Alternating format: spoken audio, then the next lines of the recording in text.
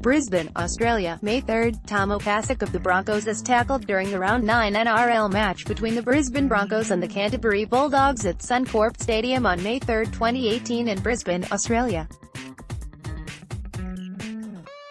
Photo by Bradley Kanaris, Getty Images. Will Billy Slater play? Much has been said regarding Billy Slater's Grade 1 shoulder charge offence, which has him in doubt for next Sunday's NRL Grand Final. In the act of saving a try, Slater did what he had to do. The 35-year-old, who still remains the premier fullback in the competition, had a split second to brace for impact and do what he had to avoid serious injury to himself. Another thing which has seemingly passed fans by is the interpretation of what a shoulder charge is since the ban on the tackle was introduced a few years ago. Overzealous policing of the tackle has become common nature. Formerly, a shoulder charge was the defender setting his feet firm and raising his shoulder as to enhance the damage to your opponent.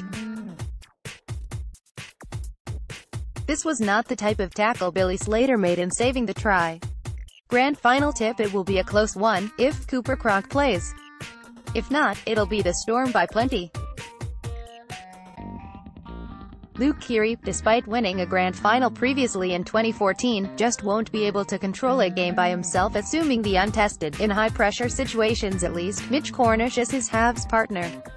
See also, Panthers re-sign Cleary on long-term extension in his last game. Billy Slater is my tip to earn the Clive Churchill Medal. Otherwise, expect Cameron Smith to take home the one achievement that has eluded him his whole career. But causing a buzz working and studying in the field of journalism, I always felt a need to respect those who have done this for a long time, Phil "Buzz" Rawfield included. His antics in season 2018 have become too much, however, with the veteran journalist making jokes about rape, ratting out the Canterbury club on Mad Monday, his constant whinging of the referees and complaints about the state of the current game. He disrespects his followers on social media by labeling them trolls and even got George Rose sacked from his job as an NRL ambassador on the social media platform recently. I don't recall one positive story coming from Buzz this season. The Daily Telegraph desperately needs to follow the same structure as the Courier Mail, the Australian and every other sports reporting news entity in the country by getting rid of these so-called crisis merchants, and signing on journalists who love the game of rugby league and don't focus on the negativity. As Telegraph readers lose interest, let's see what they provide us consumers this Grand Final week.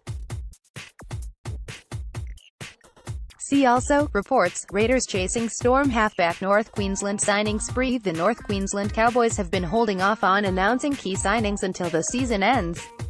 Fans should expect to hear news in the weeks following this year's Grand Final. Amongst the signings expected to be confirmed are Ben Barba, Tom Opacic, along with the re-signings of Ethan Lowe and Justin O'Neill as the club continues to pursue Queensland origin duo Valentine Holmes and Cameron Munster.